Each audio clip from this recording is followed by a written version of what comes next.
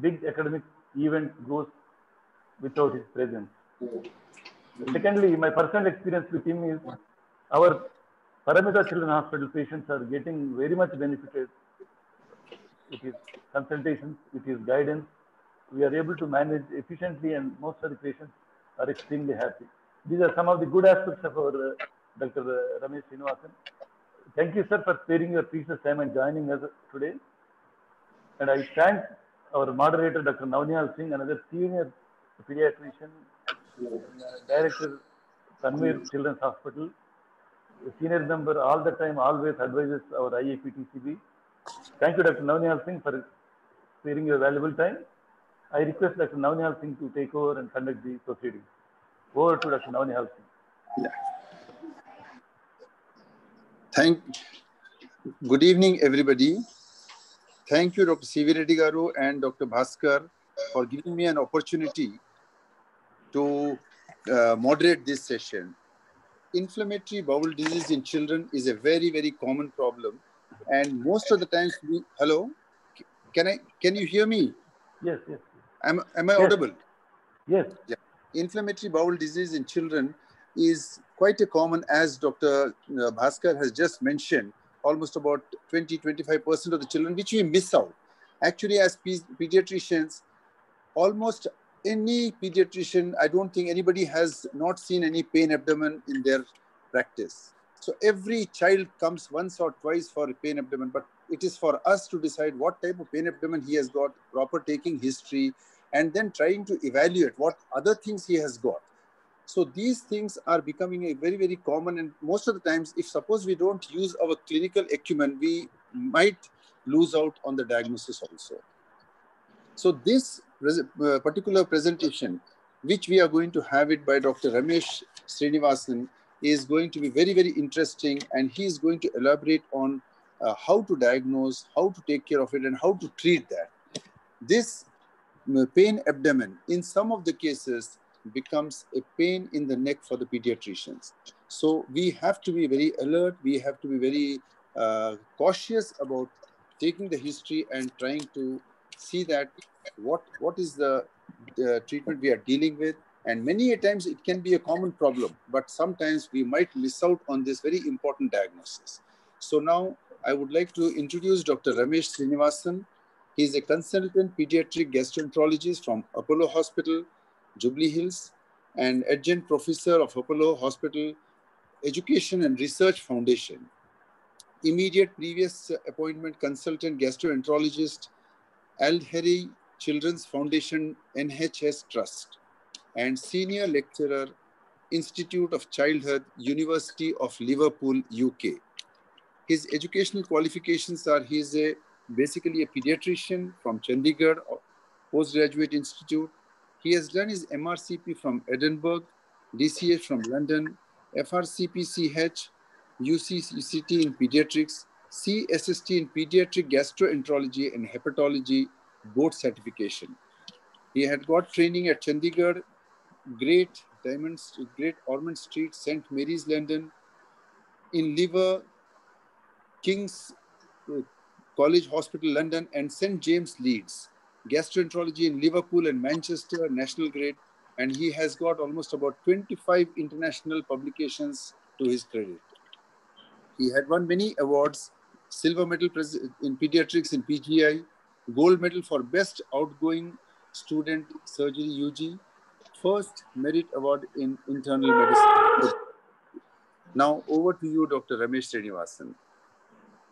Yeah, before Dr. Ramesh starts, request all the participants to please cooperate. You'll all be on mute once the first slide starts. Please raise your hand towards the end if you want to personally talk to the speaker. Through the session, please type your comments, share your experiences, thoughts, and put up your queries in the Zoom group chat box. And the moderator will take up discussion afterwards. We have a session for about 45 to 50 minutes. And I now hand it over to Dr. Ramesh. Dr. Ramesh, you may proceed, please. Thank you. Thank you, Dr. Sri Krishna. Thank you, Dr. Navnihal Singh, for a very kind introduction. I need to take this opportunity to congratulate IAPTCB for the excellent series of webinars they have organized over the last 2 weeks, keeping us academically stimulated during the lockdown. So my personal thanks to Dr. C.N. Reddy, Dr. Bhaskar, Dr. Srinath, and the whole IAPTCB team for making this happen. So this gastroenterology is a subspecialty of pediatrics, and it is actually very closely aligned to the broad specialty of pediatrics, because growth, nutrition, and development are core elements of both these areas. And thereby, as pediatricians, we do see a lot of children with bowel problems, and some of them may turn out to have inflammatory bowel disease. The problem with inflammatory bowel disease is it is not good news for the family if the child is diagnosed with inflammatory bowel disease. The problem is there is no medical cure for this condition. And only wishfully and prayerfully, we want to wait and see that they have these very infrequent relapses and long remissions of disease-free periods. And that is what we do as medical gastroenterologists in trying to improve the quality of life of these children and their parents. So today, I'm going to talk about inflammatory bowel disease, and I'll be very simplistic in my viewpoint because these conditions are a little mismatch of each other: Crohn's disease, ulcerative colitis, and they have their own overlaps and differences. And sometimes it's a little tricky, but not too difficult to actually unravel what these two diseases could actually sort of manifest as in children. So what I would do, without much ado, I would start off with the first slide. So in inflammatory bowel disease, what we are looking at is a chronic relapsing inflammation of the intestine. Each word is particularly important that has got a deep meaning to it. It's idiopathic. We really do not understand how these diseases caused, multifactorial, as we'll see, and it's chronic. It's not just a one-time come and one-time go. It's going to be there for a lifetime for the majority of patients. Remitting and relapsing. So it's like a yo-yo, and life basically oscillates between these being well and being unwell. And sometimes it's refractory and requires escalation of treatment, both medical and sometimes surgical. So it's a little malady of sorts and not very happy. So, but keeping the classification simple, IBD, the different types are ulcerative colitis, Crohn's disease, and we now have something in between where you're not clear. No one is clear, despite doing clinical, endoscopic, serological, pathological, radiological investigation. Still you're not clear in around 10% of cases. Previously, we used to call this indeterminate colitis, but now we call this slightly different. We call this unclassified IBD or IBDU. Now this IBDU with time will fall into either one of the two categories, ulcerative colitis or Crohn's disease. And in our experience at the UK Pediatric IBD Registry, which was maintained in Liverpool, luckily so, almost every 10% of these children, they get reclassified every yearly, and majority of them get classified as ulcerative colitis rather than Crohn's. And the last one I have put in italics is called VEO-IBD. This is a new term even to the gastroenterologist. We have now seen IBD in children. Dr. Bhaskar said 1/4 of all IBD is classified or diagnosed in childhood. Now, we tend to see IBD even among the little ones, let's say in children as young as 1 year, 2 years, 6 years. So any IBD which has been diagnosed in children less than 6 years of age is classified into a new category called very early onset IBD. And this seems to have some immunological kind of causes, some monogenetic causes, which basically put them into a special category where regular kind of medications may not work. Some of them may require immunological treatments, and some even require bone marrow transplantation to get them better. So I will do 3 interesting cases just to start the whole aspect of IBD. Now, first one was an 8-year-old boy who presented to us with bleeding per rectum for a month. There was no family history. He had completed 2 courses of antibiotics. Majority of times, bleeding per rectum in our practice comes from dysenteric illnesses, maybe amoebiasis, salmonella, shigella, Yersinia, E. coli, etc. So it's not wrong for people to have courses of antibiotics, and majority of cases may actually resolve with antibiotic treatment. It's important to note that Case of IBD may also present with an infectious diarrhea in the beginning, and it basically uncovers the tendency for inflammatory bowel disease in a small percentage of them. It's very important not to overemphasize that everything which presents with a bloody diarrhea is IBD. Majority of them are infectious colitis, and basically infectious colitis once treated will not cause a problem which will be chronic and remitting and relapsing and giving trouble. Now, he also had pallor. He was pale, maybe because of the blood loss, but he had a 3 centimeter splenic edge, which was actually not very common. And his hemoglobin is only 5.4. White cell count was also low at 3,600. Platelet count was also low at 70,000. So something else fishy apart from just the bleeding from the rectum. His liver numbers were also slightly abnormal with transaminases of 87 and 112. And his bilirubin, possibly upper limit of normal at 1.2 milligrams per deciliter. So, long story short, this boy went on to have a colonoscopy, which showed that his colon was inflamed right from the rectum till the cecum. So it was a pancolitis. Pancolitis means the whole colon is involved. And this kind of colon, we describe it as superficial inflammation and presence of friability.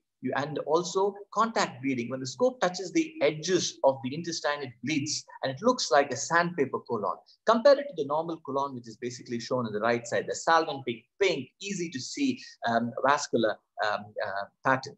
And on biopsies, the normal one on the right side shows crypts, which have got a little bit of mucus in it. Mucus is actually protective. And while you look on the left, you actually see that these crypts are filled with what is called pus. It's basically called crypt abscesses. There is also some areas of crypt branching. Clinical diagnosis, possible inflammatory bowel disease. Pathological diagnosis, ulcerative colitis. So this boy had ulcerative colitis. Okay, from the PR bleeding point of view. But what about the splenic edge, about the liver function, abnormalities? What about the low platelets and white cell count? Because that needs explanation as well. So this boy went on to have an MRCP scan, which showed lots of short biliary strictures with the dilatations and stricturing. And that was suggestive of sclerosing cholangitis, which was aptly proven on a liver biopsy. And his bicytopenia was ascribed to hypersplenism, which also is a part of sclerosing cholangitis. So this boy had ulcerative colitis with an extra intestinal manifestation of the sclerosing cholangitis, what he had. And this boy went on to have a liver transplant for sclerosing cholangitis, repeated episodes of cholangitis with severe right upper quadrant abdominal pain, poor quality of life. And he actually sort of is doing now very well and is in Canada. Now, next case, this case is different. Now, this one is a 10-year-old boy, 3-month history of weight loss and fever. He did not have any bleeding per rectum, and weight loss was the main and important feature. He had fever and central abdominal pain. He could not go to school because he could not concentrate on his lessons. In fact, he was actually a very clever and studious kid. And there is basically no family history again. And this was strange to them because never have they seen this boy so unwell. And on examination, he had swollen lips and anal tags. And I think I've given you a clue that this could be something like an inflammatory bowel disease. And his CRP was elevated at 120, ESR elevated at 85. And he also had a fecal calprotectin, which is a test we have been doing for the last few years, which tells us about inflammation in the intestine. Simple rule, fecal calprotectin less than 100, take it as normal, 100 to 200, doubt about inflammatory bowel disease, more than 300, very likely inflammatory bowel disease. So immediately, the next step, basically looking at the growth charts here, he was falling off the centile lines, both in terms of weight and height. Weight tends to get affected first, height later. And his mouth basically showed ulceration, aphthous ulcers, his lips were all chapped, and his tongue was actually fissured. And his anal region basically showed a perianal fissure. And on upper GI endoscopy, on the far right upper, you actually see esophagus also showed aphthous ulcers and stomach showed inflammation, surprisingly. And his colon was actually very, very inflamed. And what you can see is a lot of mucopus sitting on a very long longitudinal serpiginous ulcer, as they call it. And the whole mucosa is actually swollen. Now, he went on to have barium studies, which showed a long stricture, which you actually can see in the X-ray down below. And the resection specimen showed granulomas. Important thing is, you see granulomas in the intestine, you stamp a diagnosis of Crohn's disease. Important thing, there should be a non-caseating granuloma, because then you have a problem if you have caseation, which will be tuberculosis. So this boy had Crohn's disease, showed non-caseating granuloma, and that is the diagnosis here. Now, the third illustrative case, this is the last case I'm going to discuss, was a very tiny one, a 10-month-old baby born at term, first cousin parents, so they were related. And he had loose stool with blood and mucus from 5 months onwards, and he had a very sore bottom with lots of perianal disease and tax. And his weight at 10 months was 3.62 kilos, which was abysmal. And he had multiple perianal skin tags and was very, very unwell. He came to us after lots of investigations from pediatricians, rheumatologists, immunologists, etc. And they've done lots and lots of tests on him. And he basically had a whole immune workup done. And they diagnosed him to have possible CMV colitis because his CMV IgM was positive. He had CMV 500 copies on PCR. He received 3-week course of ganciclovir. He had multiple courses of Cipro, Met, and fluconazole with no clinical improvement. Then after he came to us, we did look at all that. The immunological thought was very, very important and very good here. And what I could see here was a lot of ulcers all over the colon. And these ulcers are not the common kinds what we see. They were large, flask-like ulcers with deep edges. And they basically were sort of all over the colon in this particular case. The biopsies basically showed one of these ulcers with a lot of crypt abscesses, stamping the diagnosis of inflammatory bowel disease. This boy was only 10 months old and he had such severe inflammatory bowel disease. This gets classified as very early onset IBD, VEO IBD. In 3-4 years, the classifications have changed. Previously, we used to call this condition intractable ulcerating enterocolitis of infancy, but now we call it with a different name, that is VEO IBD. And this boy went on to have an IL-10 mutation, a signaling pathway defect, and luckily so far he's doing well, just on azathioprine, a brief course of infliximab, and he's doing well. So, just a second. Hello. Overlap. Oh dear, you're able to see too many. Should I just read? Okay. Yeah, Dr. Ramesh. Yeah, Dr. Ramesh, if you could exit the slide and end the presentation and start it again. We'll do that. Probably it's just the transition. Yeah. Yeah. Okay. Yeah, it seems better this way. Now, is it okay? Now it's perfect. Please go ahead. Okay, fine. Right, done. So this boy went on to have steroids, azathioprine, and required a brief duration on infliximab, but so far doing well. The VEO IBD patients, if they actually sort of are poorly, many times they may be subject to a hematopoietic stem cell transplantation. So from here, we then go to differential diagnosis of inflammatory bowel disease. All of us in pediatric practice, we do see children with loose motion, and we do see children with blood per rectum. And whenever blood per rectum is seen in the small ones, we think about intussusception, we think about infective colitis, we are thinking about hemolytic uremic syndrome, we are basically thinking about allergic enterocolitis, especially in the little babies who are cow milk fed, or even those who are breastfed where mothers are taking dairy products. Important differential is IBD can also present like that, but allergic enterocolitis, especially the likes of cow milk protein intolerance, what we see are called allergic proctocolitis. No one does scopes on them, but in case if someone did a scope on a little baby like that, the rectum would be the most commonly involved. Allergic enterocolitis can also happen in older children, especially who have definite allergies to different kinds of food components. So that's an important differential, and possibly that's very common in our practice. The next one, I've put it angiodysplasia, AV malformations. Bleeding vessels in the intestine is number 3 diagnosis. Sometimes you have lesions which actually bleed. Sometimes you have ectopic varices which can bleed. Sometimes you can have vessels in abnormal locations which can bleed very close to a Meckel's diverticulum because of ulceration of the gastric mucosa and the Meckel's diverticulum. Sometimes bleeds happen in duplication cysts, like this particular case, which me and one of our local pediatric surgeons did an intraoperative endoscopy. Vasculitis of different kinds can present with bleeds. Typically is a case of Henoch-Schönlein purpura.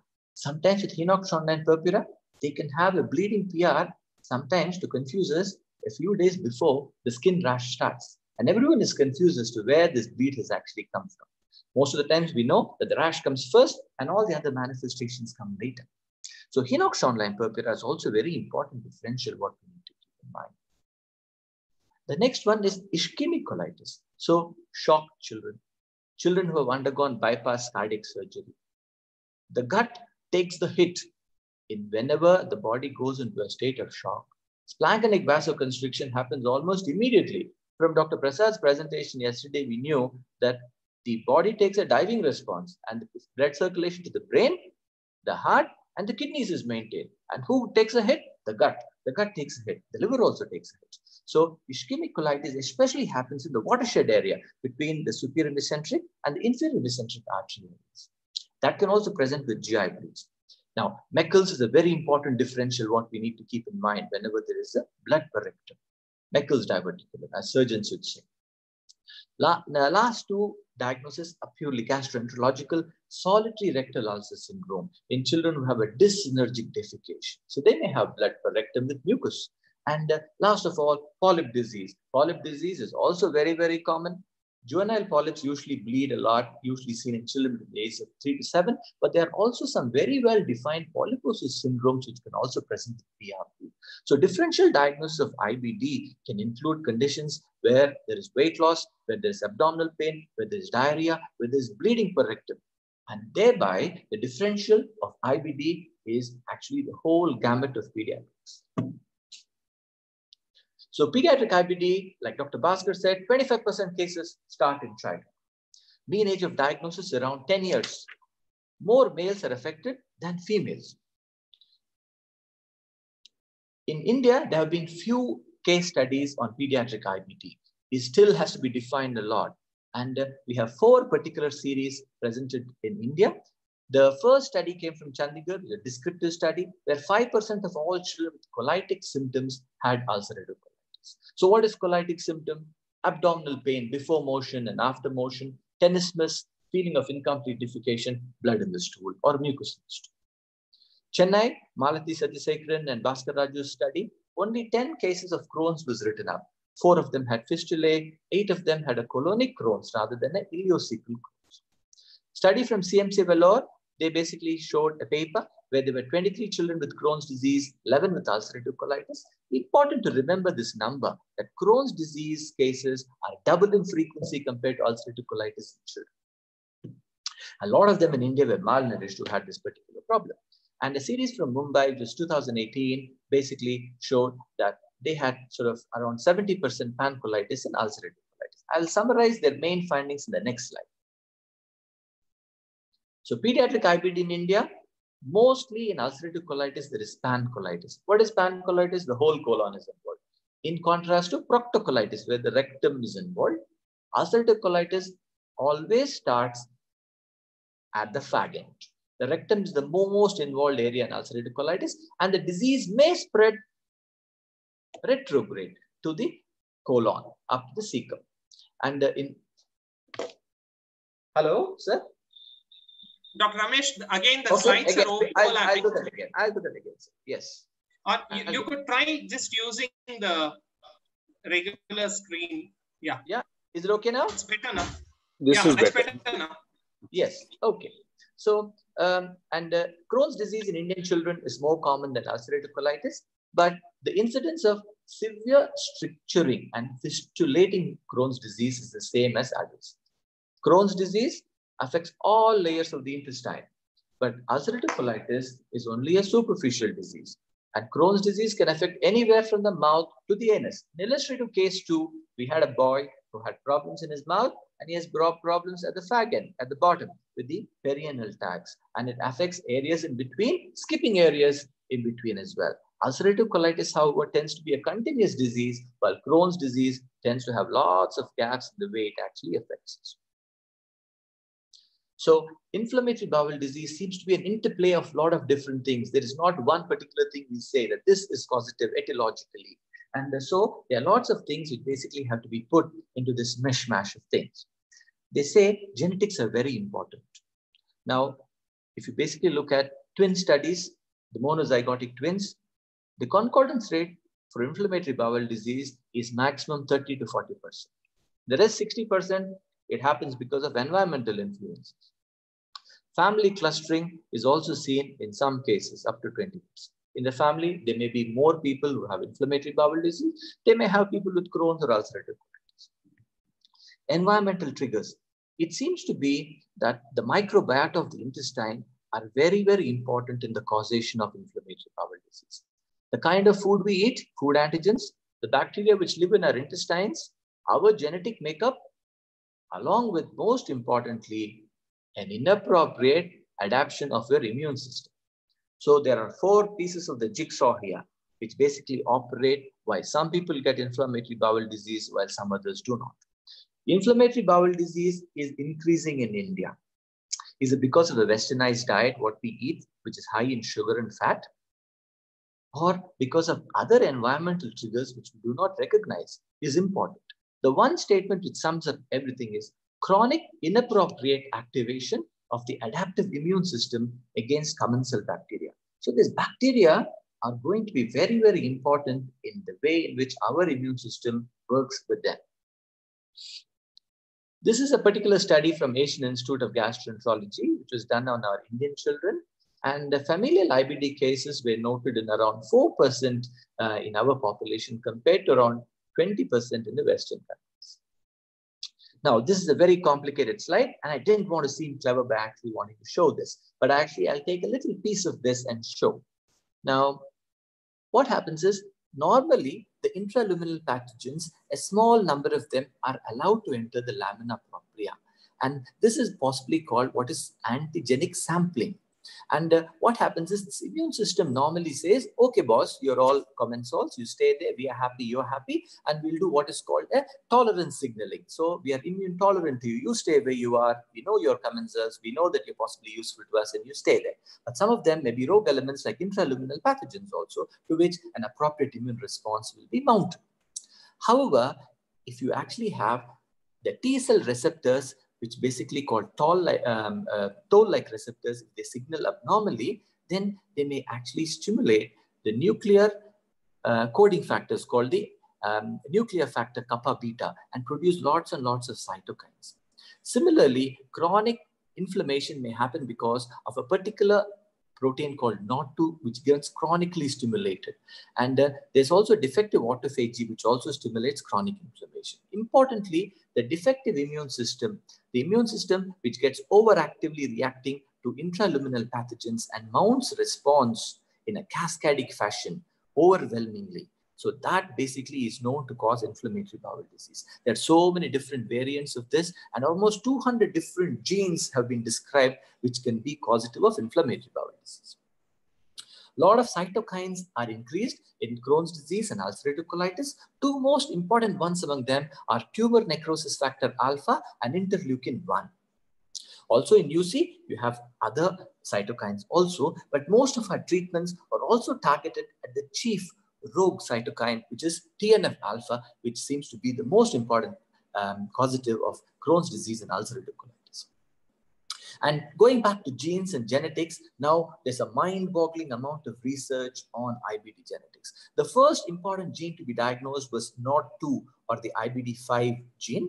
And furthermore, there are several more genes which are described. NOT2 is the most important gene for Crohn's disease. In some populations, like in France, up to 30% of the Crohn's disease patients may have a NOT2 gene mutation. IL-23 gene mutations have been known to see in some patients with ulcerative colitis, while IL-10 gene mutations are seen in a significant number of children with very early onset IBD. But the vast majority may not have a clear-cut genetic basis, or we possibly do not know at this point in time. But the important thing is, IBD is a polygenetic condition, multifactorial condition, where all the pieces of the jigsaw need to go together with an abnormal immune response to the gut antigens and the food antigens in a genetically susceptible individual. Also, dysbiosis seems to play a role. You have abnormal bacteria in the intestine, it may cause. In IBD patients, reduced Clostridium species was seen. Increased adherent invasive E. coli was seen. Important thing is, in some cases of ulcerative colitis, in mild to moderate UC, remission has been achieved by fecal microbial transplant, which I think is going to become more and more useful in the time to come. We are still very early with this modality of a not so glamorous treatment of fecal microbial transplant. So diagnosis of IBD, how do we do it? Clinical. First thing is clinical. We suspect it. Once you suspect it, you can do a battery of tests to try and confirm your suspicion. And that could be doing a fecal examination, excluding an infectious colitis, excluding amoebiasis, excluding giardiasis, and basically doing that fecal calprotectin, which is now considered to be a very useful thing. Fecal calprotectin elevations are considered to be more significant than ESR and CRP elevations, and they are a useful thing. It's available in Hyderabad. We can get it. Serological testing. There are a few kinds of serological tests for P-ANCA and another autoantibody called ASCA, anti-Saccharomyces cerevisiae antibodies. P-ANCA is seen to be in almost 70% of UC patients positive, while ASCA is positive in around 70% of Crohn's patients. Important to remember, both these antibodies can be present in both groups, but P-ANCA is more likely to be seen in UC and ASCA in Crohn's disease. If you do not have access to these tests, we don't need to worry about them. Most important thing is to give the job to the gastroenterologist to do an upper GI endoscopy and an ileocolonoscopy. It's not just a colonoscopy, it's an ileocolonoscopy. We want to enter that terminal part of the small intestine to actually have a look at it, because the ileum is a very important site which is affected in Crohn's disease. Also, you may have what is called backwash ileitis in ulcerative colitis, which we can also pick up. Now, endoscopy may show changes in the upper GI tract as well as in the colon, which may actually be suggestive. And the most important thing is to pick up biopsies from it and give it to the pathologist so that we try and see what we have: crypt abscesses, crypt branching, granulomas, what kind of inflammation we have. If you find a granuloma, non-caseating granuloma, that basically makes you very clear about a diagnosis of Crohn's. But unfortunately, only in around 50% of cases, you may find a granuloma. You may not find a granuloma at all in the majority of them.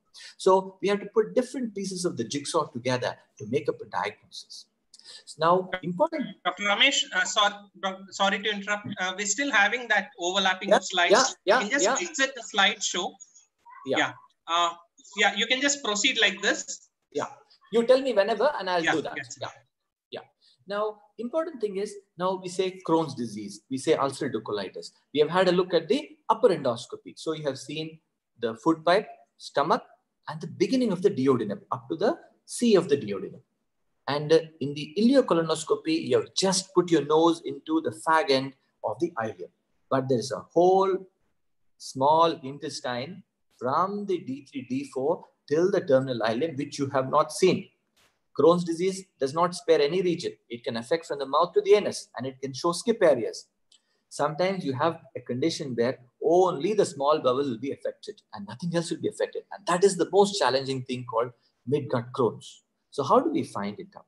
So we should have a different kind of modality. So we have to become Sherlock Holmes now to find out what's happening in the small intestine. And the way we do it, earlier we used to do a barium meal and follow through. But now the barium meal and follow through involves fluoroscopy, lots of radiation, and the barium meal and follow through defines what is happening inside the intestine or lumen. Extraluminal disease is not very well defined with barium, and unfortunately the radiation amount is also very high. So MR enterography is now come to stay as the top midgut investigation in Crohn's disease. No radiation, good definition, and even the intraluminal definition is just as good as the barium. So adult gastroenterologists tend to do what is called enteroclysis, where they put contrast agents into the small intestine by inserting a nasojejunal tube. It is very difficult in children. They don't tolerate it. And obviously, we do most of our MRs under general anesthesia, and we do not want to do it with a belly full of fluid. So for us, MR enterography is what we do. And the last of all, I have put wireless capsule endoscopy with a star on it. Wireless capsule endoscopy is where you can actually swallow a capsule and it basically sends images to a recorder which is strapped onto the child's waist. And what happens is you can actually sort of at leisure scan all the pictures and try to make a decision for yourself whether midgut is affected by Crohn's disease. Now, the issue is wireless capsule endoscopy cannot be successfully performed in children less than the weight of 12 kilos. And if children have stricturing disease, the capsule can get stuck and capsule retention can be a problem which may require surgical exploration. So wireless capsule endoscopy has got its role, but then you need to select your patients very clearly. So approach always ileocolonoscopy with upper GI endoscopy. issue is many times some parents as well as some professionals also say, why do you want to do the upper endoscopy? He's only having rectal bleeding. Do just the colonoscopy. Now, important, even versa, some adult doctors would only do a sigmoidoscopy. Sigmoidoscopy will miss a whole lot of disease in the rest of the colon. And if you do an upper GI endoscopy, there is a 30% pickup rate for Crohn's disease. Crohn's affects anywhere in the GI tract, and 30% of diagnosis may actually come from an upper GI endoscopy. So the most important caveat here is not to perform and not to miss on performing an upper GI endoscopy. Upper GI endoscopy should be performed in all children with suspected inflammatory bowel disease. So, Dr. Ramesh, it's again overlapping. You can just exit the slideshow and just show the slides. It'll be easier. Probably resolution is the issue. Okay. Yeah, go to the next. Yeah, this is fine. This is fine. See, this is a little complicated diagram. I don't want to make things complicated because I'm a simple gastroenterologist. So, strong suspicion of IBD, do the fecal testing, do the blood testing, suspicion subject to upper GI endoscopy and ileocolonoscopy. If you think clear-cut ulcerative colitis, you don't need to do any further testing. If you don't think it's ulcerative colitis, you're thinking of Crohn's, don't miss mid-gut Crohn's. So get an MR enterography of the abdomen. If you don't have access to MR, you can do old-style barium meal and follow through. If the diagnosis is clear through all this and you have actually sort of distribution of the disease is clear, then you can diagnose them as Crohn's or ulcerative colitis and start treatment. But sometimes you will still have some IBD unclassified, only which will be unraveled in the time to come. Wireless capsule endoscopy has got its role in the right kind of children. So ileocolonoscopy, making a diagnosis clear, if not mid-gut imaging, then wireless capsule endoscopy, if necessary only, to try and keep things very simple. So you see, as you can see, it affects the large bowel. Majority of times it affects... Dr. Ramesh, again it's overlapping. Wait, I will do this one. Yeah. Now this is okay? It's good. I will do like this with the side. That's better. So in ulcerative colitis, it can start in the rectum. So that's called proctocolitis. It can involve the whole of the intestine. Then it becomes pancolitis. In children, majority of times they present with pancolitis rather than proctocolitis. Yeah. And there is a scoring system for the severity of disease. And you have some pediatric scoring systems as well. The Mayo score for endoscopic severity is used. We're looking at how bad the mucosa is affected. It's classified as 0, 1, 2, and 3.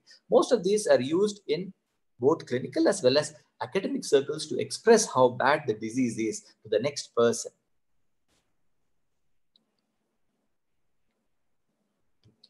So in ulcerative colitis, superficial inflammation, cryptitis, crypt abscesses. Now, this is an important thing called pediatric ulcerative colitis activity index. This is a very useful clinical index to gauge how severe your patient with ulcerative colitis is. And even actually in treatment planning and even in changing treatment plans, you want to use this ulcerative colitis activity index. Less than 10, which means remission, and 10 to 34 is mild disease, 35 to 64 is moderate disease, and more than 65 severe disease. The most important use of this is when you want to jump treatments from one level to another level, where you want to go for a more toxic or a more invasive treatment. You want to check the ulcerative colitis activity index to give some objectivity to your assessment. So that is important. Now, having said all and explained all the fundamental rules, we also have what is called atypical ulcerative colitis. Ulcerative colitis, we said, the ground rules is it always involves the rectum, and from the rectum it gets extended up proximally. In 5%, there may be a rectal sparing. So that's called atypical. This is a pearl. It's a nugget. It's for actually the more discerning ones. Now, there can also be a cecal patch around the appendix. And in ulcerative colitis, we have always been taught in medical school, upper GI involvement, think Crohn's, don't think ulcerative colitis, which is not particularly true. So where we get into the nitty-gritty of things, small gastric ulcers can be seen in 4 to 8% of ulcerative colitis also. So ulcerative colitis and Crohn's, with their differences, with their similarities, and with their overlaps, they are a malady of different things. But for the people like me who have been doing this job, at the end of the day, they fall into some clearly defined kind of groups. Instead of actually quoting different guidelines and citing things, I would rather say most of my talk is based on guidelines from the ECHO, and then ECHO, which is European Crohn's and Colitis Organization, and ESPGHAN, European Society of Pediatric Gastroenterology, Hepatology, and Nutrition. Now, the guidelines are brilliantly done.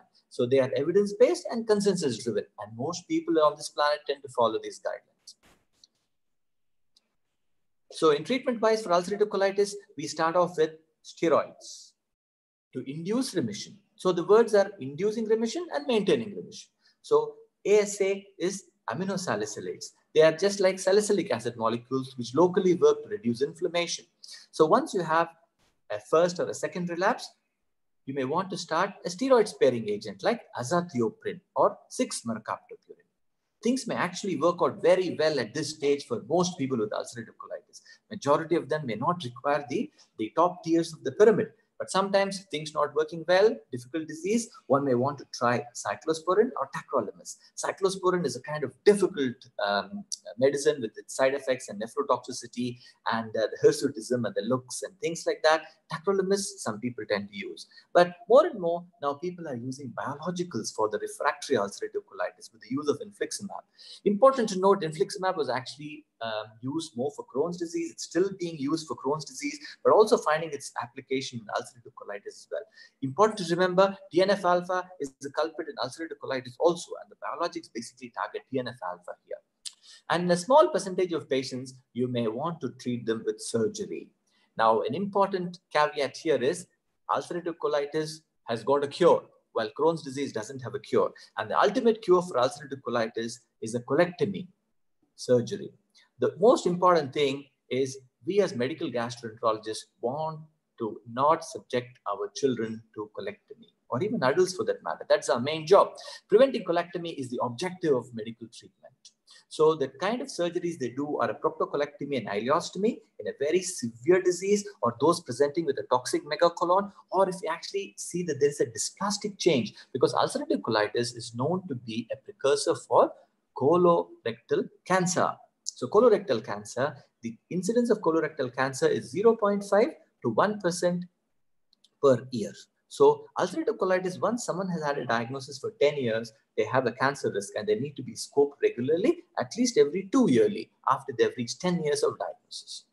So surgeries for ulcerative colitis could include proctocolectomy and ileostomy, and later you may want to actually create a pouch, which basically sort of is a portion of the terminal ileum, which is sewed together to the rectum. And you may basically sort of have continence at the same time, some amount of capacity to hold feces before you have to go for those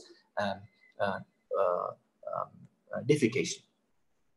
Probiotics also seem to have some effect in ulcerative colitis only, not in Crohn's, especially VSL3 and Escherichia coli Nissl 1917. But important to remember, probiotics and all these things tend to work for mild to moderate disease, but when you have a severe flaring disease, nothing works as good as steroids. Now, we have to go to Crohn's. Now, the spectrum of IBD, ulcerative colitis and Crohn's, they are here to stay. They have their overlaps with indeterminate colitis. And ulcerative colitis is continuous, while Crohn's disease is patchy. Crohn's affects mouth to anus, full thickness involvement. Fistulae, abscesses, strictures are known. Extraintestinal manifestations are seen both in ulcerative colitis and Crohn's disease. So this is Bernard Crohn, American gastroenterologist from Mount Sinai in New York, and it all started off after 1932, where they described a series of patients who had terminal ileitis. So initial name for Crohn's was terminal ileitis. It affects any part of the GIT, variable presentation, and systemic symptoms are very important, like fever, lack of energy, abdominal pain, sometimes abdominal mass also. Important to note, Crohn's disease basically affects all the layers, mucosa, submucosa, muscular layer, and serosa, while ulcerative colitis is typically a mucosal disease. Pediatric Crohn's, more in males than females. And in pediatric Crohn's, extensive involvement or a whole colonic involvement is more common than ileocecal disease, which is seen more in adults. Nearly half of them have gastroduodenal disease or jejunal disease. Important in pediatric Crohn's is the younger you get diagnosed, the more severe it gets, and it basically gets very windy towards the end, and the progression of disease is rapid. So pediatric diagnosis of Crohn's is bad news. Extraintestinal manifestations, they may even precede Crohn's disease. Sometimes this small joint arthritis, they may even come before a diagnosis of Crohn's is made, as it happened many times in our experience. Extraintestinal manifestations can happen both with ulcerative colitis and Crohn's, uveitis, episcleritis, iritis. Now, important thing for us is some skin problems, erythema nodosum, pyoderma gangrenosum. Now, I showed in case 1, boy with ulcerative colitis had sclerosing cholangitis. So sclerosing cholangitis happens more with ulcerative colitis than Crohn's, but can happen in both the conditions. Now, importantly, the most common extraintestinal manifestation we can see is arthritis, small joint arthritis, like the peripheral joint arthritis, sometimes arthritis of the knees and ankles. Now, these kind of small joint arthritis will respond whenever you treat the intestine and will mirror what is happening in the GI tract. But the arthritis involving the spine, the spondyloarthritis, the sacroiliitis, and the ankylosing spondylitis seen in a B27 positive patient with UC, they have got nothing to do with what's happening in the GIT or what remedies you're giving. They tend to continue differently to what's happening in the gut. And especially when you have a child with severe extraintestinal manifestations of IBD, including very severe perianal disease, one should choose biologics as the first treatment and hit them really hard and set it up. Important thing, pediatrics, gastroenterology, growth. Growth is very important for us. So growth failure because of increased nutritional needs, suboptimal intake, anorexic, not wanting to eat, a lot of cytokines in the body, difficult. Mucosal surface inflamed, not able to absorb the goodness of food, bad.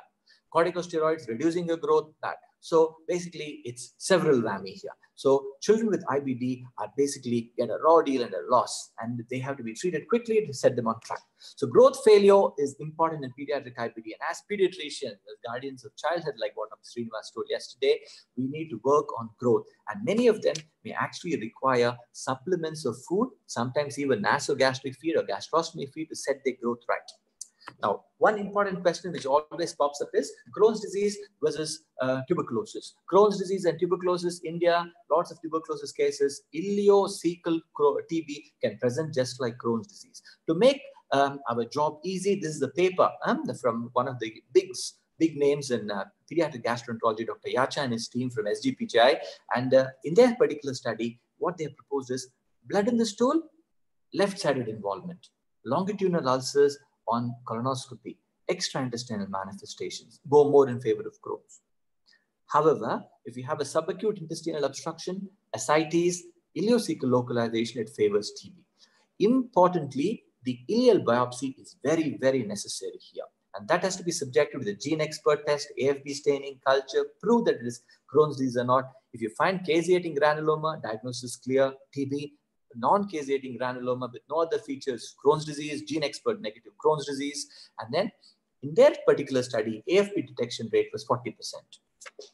To make things a little more complicated and hazy, you also have a pediatric Crohn's disease activity index, just like the ulcerative colitis activity index, to help you with treatment planning and follow-up. I won't go into details. It's actually both a laboratory as well as a clinical kind of index. Endoscopic evaluation, important takeaway, upper and lower GI endoscopy, full ileocolonoscopy and upper GI endoscopy is needed. Treatment of Crohn's also has a pyramid like ulcerative colitis, but here the bottommost rung of the pyramid is different. Here, we tend to use a not so invasive, a not so difficult treatment like enteral feed treatment or steroids. And if they don't work, then we actually sort of go on to add immunomodulators, similarly azathioprine, 6-mercaptopurine. And then the third rung of the ladder is using methotrexate in Crohn's disease, where you have a difficult to control disease.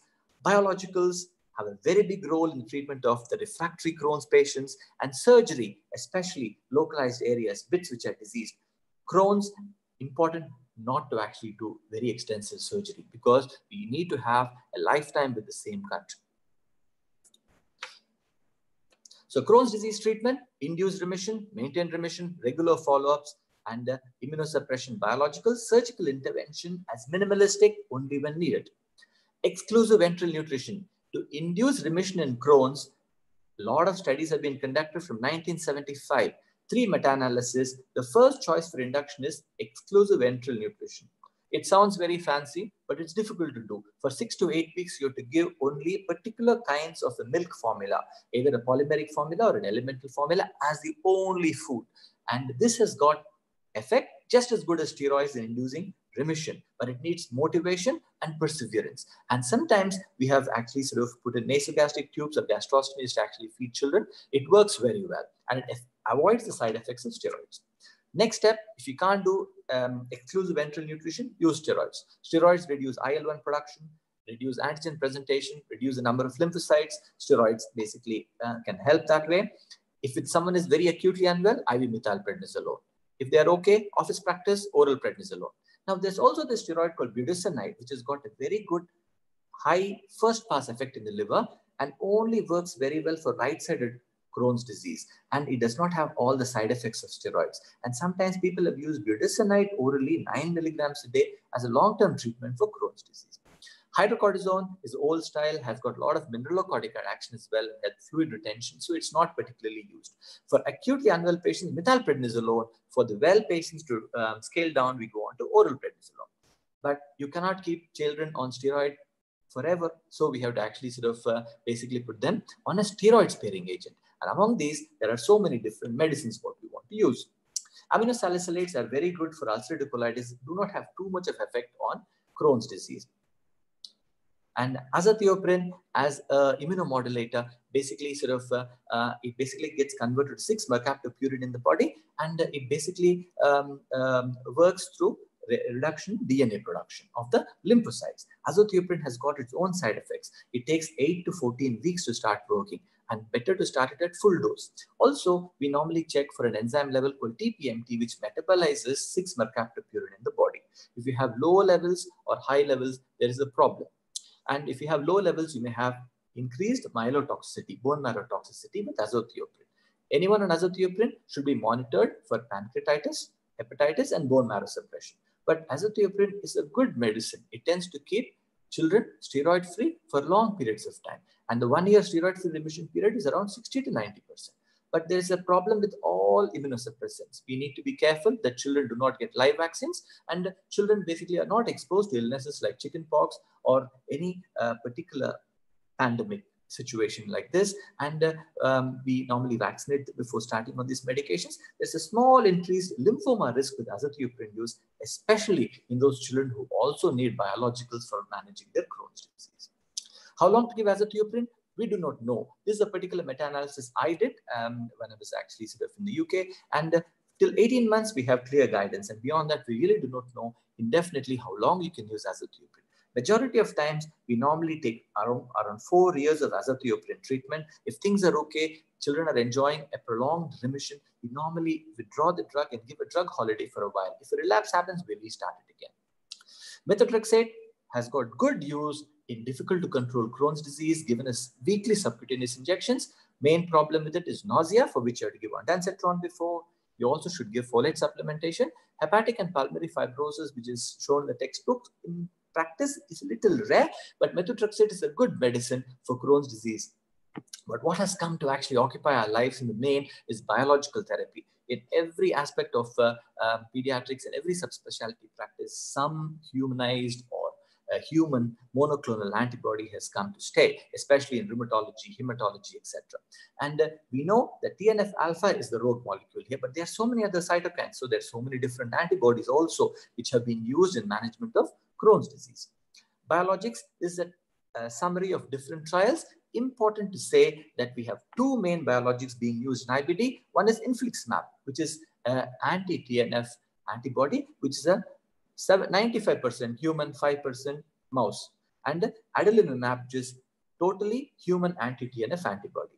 Infliximab is given IV, while adalimumab is given subcutaneously. Because infliximab has got a little bit of mouse component in it, there is an increased chance of allergic reaction. It has to be given as an IV infusion, and you can have adverse reactions to infliximab. And you can also produce antibodies to infliximab fairly easily because part of it is not human. While in adalimumab, the chances can happen, but still much lesser. In my personal practice, I tend to prefer adalimumab because it's easy, given a subcutaneous injection, parents can be trained to give it, and they don't need to come to hospital and waste a school day coming to hospital for these medications. And now we have others also. Vedolizumab is actually undergoing trials in different parts, and it's actually an anti-integrin antibody, also known to be very useful. There are actually a couple of more antibodies, but that possibly is not very important for our discussion today. So when should you use biologics? So I have put 2 triangles here. One is called the bottom-up approach, and another is a top-down approach. A top-down approach where you get top-heavy and you want to hit the disease hard and send them into deep remission, and that you basically think will cause prolonged remission for a long period of time. If we have particularly difficult disease at presentation, like a severe penetrating or stricturing Crohn's disease, severe growth failure, and failed induction to conventional treatment. You do not know, you're hitting head against a wall. Extraintestinal manifestations like pyoderma gangrenosum is actually sort of swallowing most of the skin, or a steroid refractory ulcerative colitis, you can use biologic treatment. So biologic treatment you can use as a step up after you've done everything, or if you think it's a particularly bad disease, start top heavy and hit it hard. Other agents, there are a lot of fancy agents as well. I did a Cochrane review on the use of thalidomide drug which caused a lot of birth defects. Some people in Europe tend to use thalidomide, which is a dangerous drug to use, and I think we should not use it. So nutrition and psychosocial, important to remember. 10 years is the median age of presentation, 10 will become 12, 14, 16, difficult time, teenagers, adolescents, comparison, school, facial hair, lots of difficult things, and they tend to have anxiety, depression, sometimes they actually can become antisocial, sometimes low self-esteem, refusing food, refusing feeds, refusing medicine. So psyche is also very important in the management of inflammatory bowel disease, and nutritional support, supportive parenting, all have a very important role. Important thing, children with inflammatory bowel disease with their low nutrition plus being on steroids, they may have low vitamin D level, low calcium level, and they may have a low bone health. The DEXA scans for 70% of children in a study done from Kerala basically showed that their bone mineral density was -2 standard deviations below the mean for their peer age group. Okay, and last one, coming very close to the end, is surgery for Crohn's disease. For ulcerative colitis, we said with the H, colectomy is curative. For Crohn's disease, it is not so. For Crohn's disease, try to be as conservative as possible because you need the gut for a lifetime. Surgery has got complications. And one thing I like is surgery begets surgery. Once you open the belly, put a knife, possibly you'll be doing that fairly soon later. And want to be minimalistic, avoid huge resections, because once you chop off more and more of the gut, you may end up with a real case of short bowel syndrome. And the last thing is, when we're draining perianal abscesses, the surgeons also are going to be very careful not to disturb the sphincter mechanism. The intersphincteric abscesses are particularly difficult. They actually drain the abscess and leave a little seton or a thread through which the pus leaks out later. Surgery for Crohn's disease may involve a right hemicolectomy, especially in that particular second case I showed. Child who was actually going off the centiles had a stricturing ileocecal area. That was removed. A right hemicolectomy is a superb operation. A right hemicolectomy maintains continence. A right hemicolectomy gets rid of the disease segment as nicely as possible. The ileum is joined to the colon and their outcome is superb. And they have a catch-up growth like magic after it happens. If you have a stricture, you can do a stricturoplasty. And if you have abscesses, you drain it with a seton and not to disturb the sphincteric mechanism. Colorectal surgeons are now doing a superb job in our center as well as in other centers managing these children with inflammatory bowel disease. Coming to very early onset IBD, one slide, 50 different mutations. Lots and lots of them are there. We are going to learn more about it at the time to come. There's an overlap with immunology and gastroenterology. A lot of them may actually present like this: severe perianal disease and colitis, like the IL-10 signaling defect. The CMV and EBV induced HLH, like yesterday's talk we had. XIAP is a particular gene. One particular case I've also dealt with is an IPEC syndrome, which is an immune dysregulation, polyendocrinopathy, and colitis. Child had uncontrollable infantile diabetes. Along with that, he had colitis, and he was diagnosed with a FOXP3 gene mutation with an IPEC syndrome. There are so many genes, and majority of them may actually need a bone marrow transplant. And lastly, I have two slides on COVID and the GIT. This was basically because we are in the COVID season. It has got nothing to do with inflammatory bowel disease, but I thought it basically will bring some interest because we are enjoying all these academics because of COVID.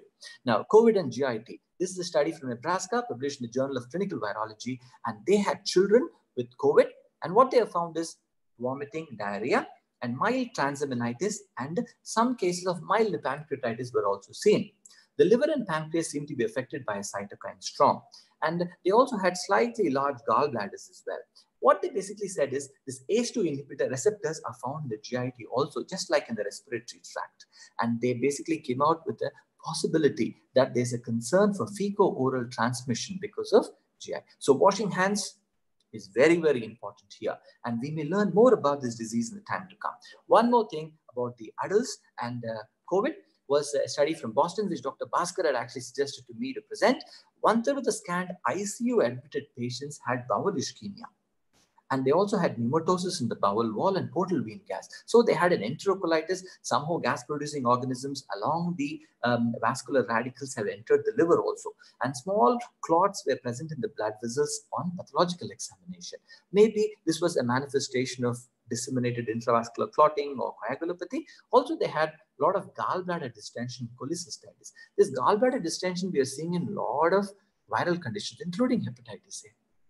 So it's a viral related condition. And basically, we may learn more about the GIT and COVID also in the time to come. Now, that brings me to the end of my presentation. I've been particularly a little quicker towards the end of the presentation, keeping in with the stipulated time. I enjoyed talking to you and hope you did the same. I'm ready for questions now. Yeah. Hello. Thank you, Dr. Ramesh. It was an excellent presentation and it was quite crystal clear. People, I think it is very, very well attended session and everybody liked the session a lot. We are getting a lot of comments from the participants and they are all happy about the lecture and they are very, there are some few questions also on that. So first thing is to summarize, as you have mentioned, it's a chronic relapsing lifetime disease, which means with mean age of less than 10 years and seen as early as 1 year also. So we have to be very careful about this and we have to be picking up as early as possible. And second thing is it's a genetic immune response, environmental influence, and gut microbiota has a lot of influence on this, especially with the high fat and high sugar diet. So correcting the diet as well as the sugar is also another important factor which we have to introduce into our lifestyle and educate the children and the parents to have a diet which is of less sugar as well as less fat. So that is going to help out in other aspects as well. Especially in the diagnosis, you have made it very clear about the clinical diagnosis just with taking a proper history and asking about the stool and having blood in the stool as well. Then fecal examination, then fecal calpoprotein, which is an important diagnostic feature, which is to be done and to reach to the diagnosis. And then comes the endoscopy and ileocolonoscopies. Then MR enterography and barium meal, which is a gold standard for all this. So other treatment as well as the treatment is concerned, we have got steroids where we need to give steroids for a longer period of time. A good sign is for the ulcerative colitis where ultimate treatment is surgery. But again, treatment with the surgery is not very much appreciated and they may have other associated complications and problems also. So might as well go with the medical management where as long as we can try to help out the child in gaining weight and not having any problem with the pain abdomen and bloody stools and all. So probiotics, mild to moderate, we can definitely treat it with the probiotics. But one small question which I have for you is because here we are going to give steroids and it's a long-term treatment. Does this have any effect on the bones? Because osteoporosis and all will be there with the osteoporosis and how to take care of the osteoporosis from the beginning only so that the child should not have a problem at the later age.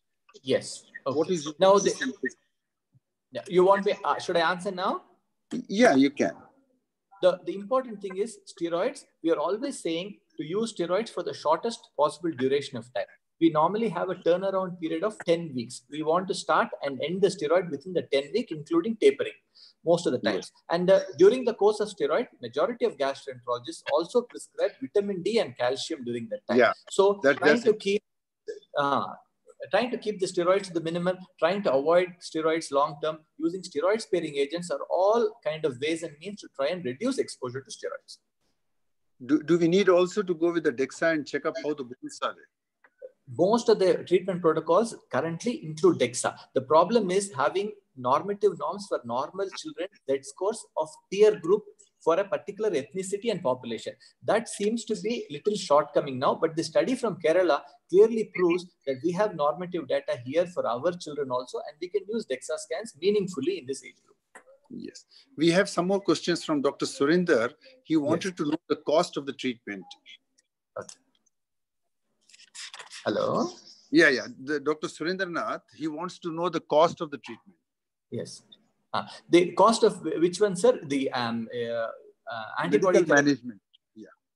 antibody therapy. So if we want to put someone on adalimumab, which is the humanized monoclonal antibody, 40 milligrams dose will basically cost them around 28,000 rupees. That is first dose. Most of the smaller children, they can get only 20 milligram. That will be every 2 weekly. That will be 12,000 rupees. It is definitely costly by our standards. For some families, affordability is a problem.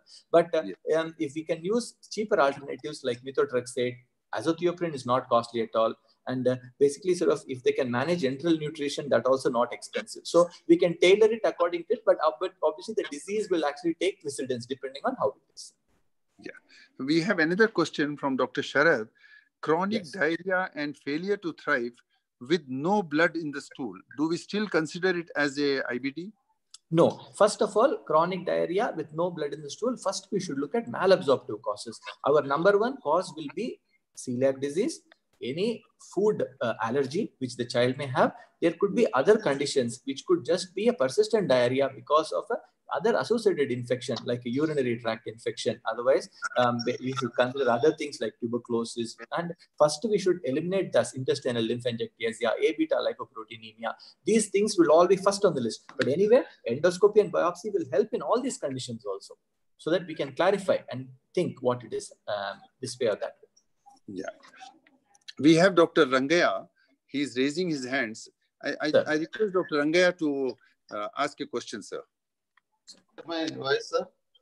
Yeah, Dr. Rangaya. And regarding diagnostic, yes, sir. You told that either tuberculosis or any different diagnostic biopsies must, or colonoscopy or endoscopy or capsular endoscopy is enough. Basically, sir, nothing will become a must, but only thing is all of them will aid us in a diagnosis. And none of them is exclusive. All of them are complementary to each other. Yeah, please tell me. Regarding treatment, supportive treatment, because they have recurrent blood in stools, any supplementary of iron is necessary. And at the same time, generally, gastroenterologists will prescribe ORS, oral. Yes, sir. So ORS is not a problem at all, sir. ORS definitely useful for repleting fluids, repleting electrolytes, no problem. About iron, in acute phase, we don't use iron. Iron, basically, in Crohn's disease, we do put them on oral iron. But what happens? Sometimes they malabsorb. And many patients with Crohn's disease do not absorb iron properly. IV iron is also used in patients with Crohn's disease to bring their iron stores appropriately. So oral iron, we definitely try. If not, even IV iron we give in Crohn's disease. These days, IV iron is very, very safe. And we have not seen any allergic reaction with the more sort of modern kind of IV iron. And secondly, some people, some special people, especially Punjabis, are more prone for this IDP. Is it correct? No, Punjabis? Sir. What I think, they have got a higher incidence of celiac disease. Celiac disease they have because they are wheat eating population. IBD, I don't think they are particularly more prone from any of the Indian studies. IBD is scattered all over India. And I think it's a trend which is catching over our whole country. It is increasing, but I wouldn't say it's an explosion. It definitely, because we are getting more and more westernized, possibly this disease also becoming more. And also we are diagnosing them early because we now have more of an insight into it. But I do not think Punjab as such has got a higher incidence of IBD compared to the rest of the country. Treatment should be continued continuously, or at any time you can give a gap if there is no symptoms. Depending on how long. Sometimes what you have said is true. Sometimes you can have a very prolonged remission after you initially started. So that is actually good. And it's like a prolonged honeymoon and we want to maintain it like that. Yeah, we have another question, sir. Any role of fecal transplant? Yes, fecal microbial transplant has been used for ulcerative colitis, mild to moderate ulcerative colitis or difficult to control ulcerative colitis, not severe or not toxic megacolon, and it has found very good results. Fecal microbial transplant will come to stay as one of the very important home remedies for ulcerative colitis in the time to come. There are some people in the US who basically are storing a mixer grinder in the garage and they are actually buying the super poo and they're doing a fecal microbial transplant themselves by giving themselves an enema. But this basically in an academic kind of environment, it has to be done in a hospital. But more and more people are doing fecal microbial transplant. But the important thing is this one is not a very glamorous kind of procedure. It still has to catch up and we still need to get more information on it. Correct. We have got Dr. V.R.N. Reddy who is raising hand. May I request V.R.N. to ask his question? Hello. How are you? I'm Thank fine, you very sir. Please tell me. I sir. came to Warangal, sir. Thank you so much for How are you? remembering me. Nice to see you. And Yes. Dr. Ramesh Srinivasan, very nice and elaborate lecture. Thank you, sir. Only after hearing the repetitive lectures, I'm reminding to tell only 3 points. Importance of history and physical examination. Yes, yes, absolutely. Absolutely. I agree with you. Even yesterday. Yes, the importance of history, it will tell you about the story of the disease process. Absolutely. And it is always it's a constant. It will not vary. Whereas it runs over a period of time. So you have to listen properly and take the repeated history there. Once Absolutely, you have to complete a thorough physical examination. The physical examination will reveal you about the condition of the patient. And it is always constant. It varies from time to time. It is not constant like history. It varies from time to time, and that condition of the patient depends upon the point of time. So that is the reason why all the speakers yesterday, before yesterday, stressing that you should examine a sick patients as many times as possible. Because yes. Yesterday, that was very important takeaway from Dr. Srinivasan Kalyani's talk, that about repeated examination. Repeated, and it tells about the condition of the patient. Whereas history, again, you have to listen properly, because it is we may miss. Patient is always right. Doctor is not right. Patient is always right. Whatever he says, he should accept, listen it properly. If you're not able to understand, again, listen and listen. So with these points, I want to nice lecture. We are again reconnecting our PG period, how to teach and how to learn. I'm very happy. Dr. Reddy. Thank you so much, sir. Thank you so much. Dr. Reddy, you very rightly pointed out clinical history and spending time with the patient is the gold standard. Suppose we as clinicians, many of the diagnoses can be done on clinical history and proper examination of the patient. Investigations is to confirm it. Investigations should not be taken as a priority. Yes. As you said, according to me, on history, we can diagnose almost about 60 to 70%. And examination, say 20 to 30%. Investigation or only 10% will help you. Yes, very true. It is just to confirm. 70% we can diagnose the diseases. Correct. So we have got one more question, Dr. Ramesh. I think this will be the last question. They want dietary advice for IBD. So I can't hear you properly. Dietary advice for IBD. In fact, the dietary advice for IBD, there are lots of recommendations from lot of bodies. So what happens is, because we said diet is very important, some people even try a dairy-free diet and a gluten-free diet. How it helps, we do not know. Different kinds of probiotic concoctions are also used. But the bottom line is, there is no clearly defined diet which will help with IBD. But important lesson what we have to take from exclusive enteral nutrition is, we are inducing remission by using a milk formula, by reducing the number of antigens, by reducing the complexity of antigens, by not giving the immune system so much to react to. So a more bland, less antigen prone diet is particularly going to be useful. What I tell my IBD patients is to take low spice and not to take very hot food. And what we basically sort of mean is, we want to reduce the antigenic complexity to the intestine. And this basically, we have to take this caveat from exclusive enteral nutrition. By reducing the antigenicity, you will also reduce what is happening inside the intestine. But there are a lot of studies on gluten-free diet and casein-free diet in inflammatory bowel disease, but none of them show a consistent response. And if you say probiotics, only proof is there for the E. coli, one for Nissel, and also for the VSL3 for ulcerative colitis only. For Crohn's, even probiotics are not particularly useful. It's more of a individualized for a particular patient. It can be very patient to patient also. Yes, absolutely. So thank you very much, Dr. Srinivas. It was an excellent presentation, and being with you was a great honor for me also. And we really had an excellent time and excellent presentation. Thank you so much. And anything else to be added, Dr. Sri Krishna?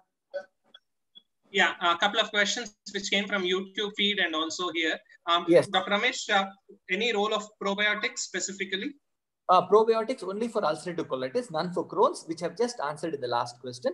And that's only for mild to moderate UC, nothing for Crohn's probiotics. Okay. Relation between food allergy and IBD? Relationship between food allergy and IBD, that I think will make it a huge mishmash. There is no clear-cut proof. Food allergies like proctocolitis and allergic enterocolitis are totally different issues. We also have eosinophilic gastrointestinal disease, which is also totally different. So they're all different diseases. Basically, better not to mix them up together. Yeah. I'll be launching the poll. Request all the members to please vote before you leave. It will help us understand whether the session's been useful for all of us or not. Dr. Ramesh, may I use this 1 minute to ask you a query which most of us face in our OPs? We find many children with abdominal pain on ultrasound, non-specific mesenteric lymphadenitis. Is there anything new in terms of management? What do you suggest as, let's say, ABCDE of the management of these children who really come with this is real discomfort that they go through, and we can't just keep them on spasmodics for a long time? What do you suggest? See, I have a natural history in my mind as to this mesenteric adenitis thing. Mesenteric adenitis mostly follows a viral infection 1 or 2 weeks after the viral infection. Parents may or may not remember that had happened. And this mesenteric adenitis basically majority of times will last for 3 to 4 weeks. So it is not going to go away in a few days if someone wants magic. And this is an important counseling point. And the third thing is majority of them are associated with constipation. This is also very important. In my management of mesenteric adenitis, once they basically, what we do with abdominal pain, we don't want to miss anything. They come with an ultrasound. We always check amylase lipase so that we don't miss pancreatitis. We check LFT so that we are not missing a hepatitis. CBP, CRP they come with, so it says it's not an infection. Done. So, and urine, if the urine is clear, we are okay. So only mesenteric adenitis, I tell them it takes 3 to 4 weeks to get better. Don't expect magic. And I prescribe laxatives twice a day so that he goes to motions regularly. Then we basically, for mesenteric adenitis pain, paracetamol is also useful. If at all they're getting spasms, making them cry, then you can use an antispasmodic if needed. The most important thing here is to counsel the parents that it will take time to go. Otherwise, they will jump from pillar to post and go and meet so many different people, making a mess of the whole thing. And most of the times, once they spend that amount of time, they remember, doctor said it's going to take such a long time. So by usually around a month, they turn around the corner. And when I stress the importance of going to motion, it's also important that they actually make this child sit, take the medicines, and majority of times it works for me. And this is my magic formula. But I don't think this is written in any textbook. So thank you so much. So what we say is, it's going to take time. It's going to take time. Please hold on. And often it happens that the last doctor whom they shop probably gives the same medicine, or let's say even a probiotic, and then it gets better. So ultimately, counseling is most important, and we need to spend time in counseling to the patient. Yeah. Dr. Ramesh, just an extension of this. Is this because of more availability of junk food and also the lifestyle which the current children lead? Has it actually seen an increase nowadays, mesenteric lymphadenitis? Mesenteric lymphadenitis is being more and more diagnosed because of ultrasound, because ultrasound is more available. That's what I think. And moreover, in mesenteric adenitis, the radiologists normally give you a size of the mesenteric nodes. Once it exceeds 1 centimeter, which is 10 mm, they're all worried. Important thing is, if vascularity is good and if it's showing a reactive nature and there is no necrosis in these nodes, we are very happy. Even in the ileocecal area, and even normally mesenteric nodes are going to be there. Now, I am not particularly sure, or I have actually not found a particular relevance to the kind of food and what is happening. But the good old theory that it's a post-infectious thing, it happens a little bit of time after it, is actually very, very important. Now, if we follow this mesenteric adenitis children, some of them have got little functional element also. And they are these worried well parents who actually carry them along wherever they go and show them to one person or the other. I think that is also there. And families are also now more smaller, and parents are also more and extremely careful, even if they're well. Yeah, an extension of this question from Dr. Sridhar. Yeah. Management of recurrent mesenteric lymphadenitis. Yeah, you find it happening often enough? It happens. See, the mesenteric nodes are there basically where the mesentery is. And whenever we have an upper respiratory infection, the neck glands swell up. Similarly, the abdominal glands can also swell up, because they say in a viral infection, there is a primary viremia, where it spreads all over the body, then you basically have a secondary viral kind of pattern coming. So this mesenteric lymphadenitis can also be recurrent. The only thing is what I say, if the nodes are becoming more than around 15 millimeters, showing some necrosis, so oddities are there about it, yes, we worry about them. But see, sometimes I've seen some children started on anti-tuberculous treatment based on this ultrasound, which is also totally not correct. But what I would say, recurrent lymphadenitis can also happen. Lymph nodes which are swollen up with this viral infection, they can also swell up with another viral infection also. But if the general examination is good, growth parameters are good, and the interval period, the child is totally well, then we may actually want to find faith in that recurrent mesenteric lymphadenitis theory. Yeah. Last question from Dr. Bhaskar. Which one is better from the viewpoint of the outcomes and also the difficulty and suffering of the child? Is it Crohn's or ulcerative colitis? See, if someone asks me to choose a disease, I will choose ulcerative colitis, because ulcerative colitis is a kind of little bit easy. And if actually I need a cure, if I get my colectomy done, I have a cure for the disease. And if I actually can bear a lifelong ileostomy stoma, I don't need to worry about the little cuff of rectum which will be left in case I want a pouch later. But Crohn's disease is a malady. It will haunt you for a lifetime and it will eat you bit by bit from the inside. Right. So thank you. The last question for the day. Any role of, I would say 2 questions. Role of 3 of them. Quickly tell me yes, no. Vitamin D in IBD? IBD? So, lot of papers, no clear proof. Zinc? Zinc, not really. Iron? As a treatment, especially in Crohn's, because they are mild. Yeah. Then the last one in this series, antibiotics in mesenteric adenitis, the one which we just discussed. See, antibiotics is a controversial kind of topic. Unless there are clear-cut signs of infection from the history examination or from the testing, then there is no real need for that, because mostly mesenteric adenitis is a post-infectious thing. The infection is gone now. The residual is what is there, and we are basically treating that. So the answer should be, from an ethical point of view or from an academic point of view, no, unless you've actually proven that there is an infection. Great. That's the ideal way to do it. The last question of the day. Let me read it out as the comment came up from Shruti. She says, it's a wonderful lecture. Sir, is the classification of IBD based on the age of presentation as pediatric, early onset, infantile? Is it still followed, or is it just or it's only VEO type? Now, what has happened is there are a lot of nitty-gritty in the IBD presenting in children. Now, what is happening is this very early onset IBD is for children less than the age of 6 years. There is also an infantile inflammatory bowel disease and a neonatal onset inflammatory bowel disease also. And if children less than the age of 2 present with this condition, very early onset IBD, one more V is added to it. Now, the issue is, you can go dissecting it out so many times, but I think sometimes we need to have some simple classifications for life. And VEO IBD has come to stay as the word for IBD in children less than the age of 6. All of them don't need to have monogenic disorders or severe disease. They may have a clear-cut Crohn's or an ulcerative colitis presentation. For example, I've seen ulcerative colitis in 2 years old, which are very, very clear with all the different kind of definitions. But the only thing is, they are making this apparent classification of very early onset IBD so that we think immunologically, we think about other conditions, we think about genetic conditions, which may have a treatment apart from what we do, like a bone marrow transplant, where we may not actually treat them with a conventional treatment. So it is something for us to bear in mind, but it does not take away our thinking cap. Thank you so much, Dr. Ramesh. No, we'll be happy to share any questions that come up later as well with you for interaction. Let me share the results. Yeah, just a minute, sir.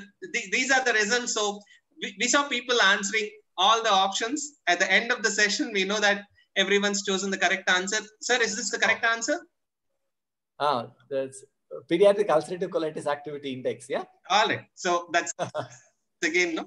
Objective evidence of how good your talk was. That's all from my end. Dr. C.N. Reddy. One quick word of thanks to me, to everyone. My special thanks to Dr. C.N. Reddy, Dr. Bhaskar, Dr. RSP Srikrishna, that is you, who have done a fabulous job. And my special thanks to Dr. Naunihal Singh for the very kind introduction and pleasant words when he basically started off this particular talk. Thank you so much. I enjoyed being here. Thank you. Dr. C.N. Reddy, please. Closing remarks. Hello. Good evening. Good evening, Thank you, Dr. Ramesh Srinivasan, for an extraordinary and excellent lecture. Actually, we really enjoyed your lecture. Thank you and so also, much. it was very much informative. And like a students, we were immersed in your lecture, actually. And all these days, we are enjoying. We became students. We are learning the things. Seniors are refreshing the knowledge in pediatrics, and juniors and postgraduates, they are learning a lot. And thank you very much. And I also thank moderator, Dr. Naunihal Singh. He made it very lively and very interactive session. And I also thank total webinar coordinator, Dr. R.S.V. Sri Krishna, for throughout the session. He was very alert and made it a very successful webinar. And coming days also, we have a nice lectures, and we can learn a lot of things. Thank you all the participants and our EB members and secretary and treasurer and all the EB members. Thank you one and all. Thank you, sir. Bhaskar, your closing comments, please. And I have a comment from Dr. Surendra asking or hoping that academics will go on post-lockdown. You want to respond to that? Yeah. Thank you, Dr. Srinivasan. Yeah, we have our plans to continue this webinar sessions even after the lockdown ends, probably fortnightly or so. Thanks for your suggestion. And more than 110 participants were there listening attentively to our speaker, Dr. Ramesh Srinivasan. And really, you made this IBD a huge, complex topic, so simple, so informative. We had enjoyed while learning it. That's the specialty of a speaker like Dr. Ramesh Srinivasan. And in nutshell, I say, IAPTCB is enriched with your presence, particularly in academics. And I feel the sick children suffering from pediatric gastroenterology cases are lucky to have Dr. Srinivasan Rameshan in Hyderabad, catering to the entire Telangana, Andhra, and neighboring states. We are very proud of you. Thank you for your precious time. And I thank the moderator, Dr. Naunihal Singh, for moderating so well. You are one of the few best moderators which we have seen during these webinars. Thank you, Dr. Naunihal Singh. Thank you, sir. Thank you. My special thanks always go to Dr. Sri Krishna, who makes me very cool in this tech-savvy world, wherein I know very little. Thank you, Dr. Sri Krishna. I thank all the participants. And tomorrow we have another interesting session that is on CKD, chronic kidney disease, by another icon, Dr. Mehul Shah. So, thank you one and all. Safe day, good night. And my colleague, Dr. Sridhar, will be saying few words before we close this session. Thank you one and all. Yeah. Thank you very much, sir. Ramesh Srinivasan garu. It's a nice lecture. It's a volatile subject, sir. You made it as very easy for the both ulcerative colitis and Crohn's. And now we can plan for the things. And thanks for the moderator, Naunihal Singh, sir, who had made very easy for the IAPNs with the coordination and other things. And special thanks to RSV, who made the webinars possible. Thank you, one and all. Thank you, one and all, sir. Thank you. Thanks, everyone. Make sure you press on leave meeting. The app will run in the background if you don't exit without pressing on end or leave meeting. And tomorrow, see you all again tomorrow at 8 p.m. And please make sure you share your feedback in case you haven't. Your feedback will help us and plan things better. We've progressed to a stage where we have a small quiz in the beginning and also at the end. We have a feedback form and we're able to start every day 8 o'clock sharp. And then it's been an excellent interaction. Thanks, everyone. Good night. Thank you.